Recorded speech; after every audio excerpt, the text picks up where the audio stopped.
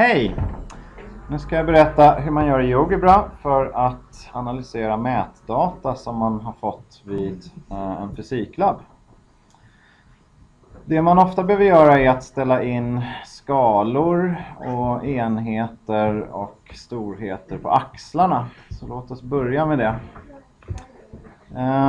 Om man inte har ett rutnät eller axlar så kan man väldigt lätt få det från den här formateringsfältet som man kan fälla upp och ner här. Här kan man koppla på av axlar och rutnät väldigt lätt. Håller man ner kontrollknappen samtidigt som man klickar och drar så kan man flytta på hela koordinatsystemet.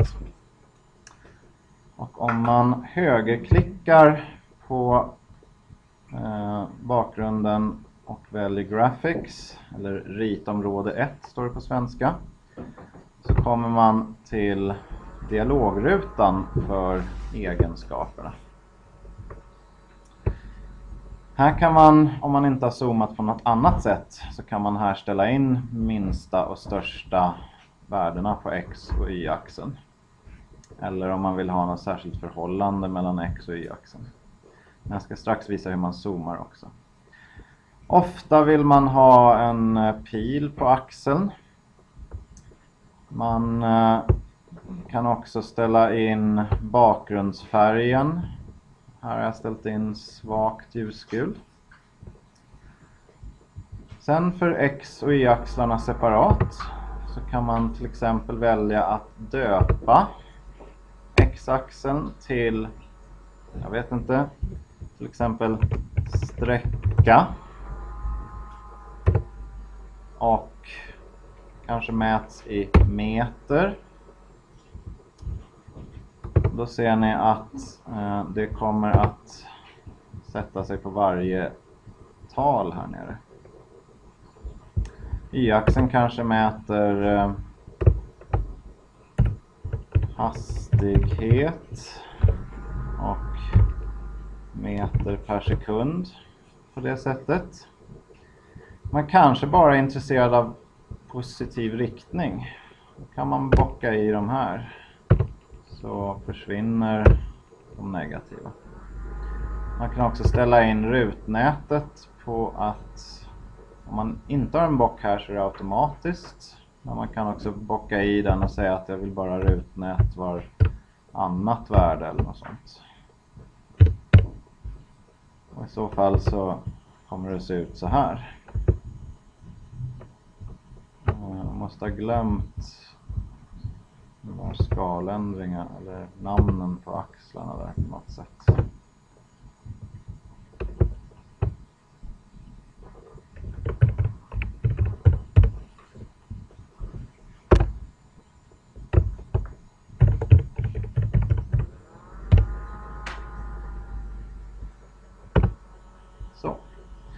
Så kan man fixa till diagrammet. Vill man sen lägga till en rubrik eller någon förklarande text någonstans, då kan man helt enkelt ta den här insert text, klicka där man vill ha texten och skriva texten. Till exempel undersökning om hur hastigheten förändras med sträckan. Vill man ha flera rader så får man själv mata in dem med enter-tecken där. Den där texten kan man naturligtvis formatera lite grann. Man kan ha lite olika storlekar och sådana saker. När man ska mata in sina mätvärden, då är det ganska bra om man väljer visa kalkylblad, spreadsheet. Jag ska på en gång visa hur man ändrar språk. Det är bara att gå på options, language och så välja språk. Så kan man få det på svenska om man inte redan hade det, eller engelska om man föredrar det. Visa kalkylblad. Här kan man gärna skriva vad det är man har. sträcka, hastighet och sen mata in de värdena man har. Tar jag bara några värden på måfå här. Har man decimaltal, det har man ju ofta, då får man komma ihåg att det är decimalpunkt som gäller i det här programmet. Sen väljer man att markera värdena men inte rubrikerna. Högerklicka och sen välja skapa lista med punkter. Och då får jag dels punkterna definierade och dels en lista som innehåller punkterna. Och dels är de utplacerade i diagrammet direkt. Det här är dynamiskt. Skulle jag ändra på något värde här, 4.6, så ändrades positionen för punkterna. För analysen så vill man ju ofta göra någon form av regressionsanalys. Man vill anpassa en rät linje eller annan kurva till det här.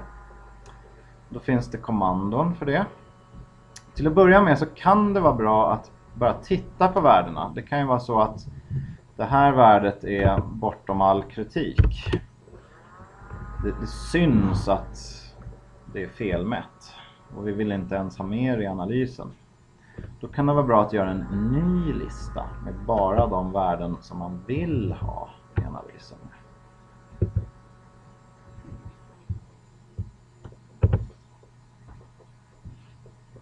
Och den där listan, lista 2, är den jag kommer att använda nu i analysen. För att göra en regressionsanalys då skriver jag kommandot regre. Och då ser ni att det finns en uppsjö av olika regressionskommandon där. Det man normalt använder är regression linjär regression. Parametern man behöver ange är vilken lista med punkter ska vi ha? Jo, lista 2. Det är viktigt att ha stort L. För lista med stort L, litet L kan vara 2 olika variabler. Och då får jag en linje. Den linjen kan vara på fel form, men om jag högerklickar så kan jag välja någon annan form. Den kanske ser ut så där först. Då kan jag välja y lika med kx plus m här genom att högerklicka på den. Ofta så får jag 1 eller 2 decimaler som standard. Vill jag ändra det så går jag in på inställningar och väljer antal decimaler. I det här fallet så har jag redan 4 decimaler inställt, så att det där är nog exakt. Med bara 4 punkter så blir det inte så många decimaler. Men det kan vara värt att kolla så att man inte avrundar i onödan. Och det här värdet här, 1,24, det är alltså riktningskoefficienten för linjen. Och det är ofta det man är ute efter när man ska göra en sån här analys. Man kan fundera på vad riktningskoefficienten betyder. Och då kan det vara värt att fundera på enheterna. Riktningskoefficientens enhet är ju alltid y-axelns enhet delat med x-axelns enhet. I det här fallet skulle det betyda meter per sekund per meter. Det blir bara per sekund. Då vet jag inte riktigt vad det blir. Men det kan ni fundera på.